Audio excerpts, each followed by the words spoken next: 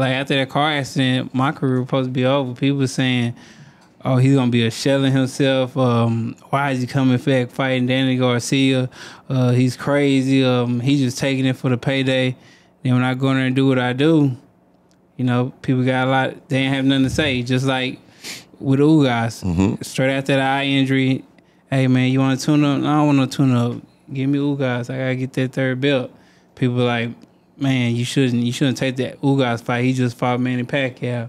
Man, he looking good. Man, give me that fight. Man. Yeah. If it's gonna be what it's gonna be. Right. And then as soon as I got Ugas, I watched him, did what I had to do with him, and I already knew that fight I was gonna watch him because if you looked on All Access, man, he was showing all his jewelry, you know, in the house with his woman, you know, kissing, making coffee, you know, doing all types. I said, oh, he too comfortable. Yeah. I said, he living the American dream now. I said, I got him.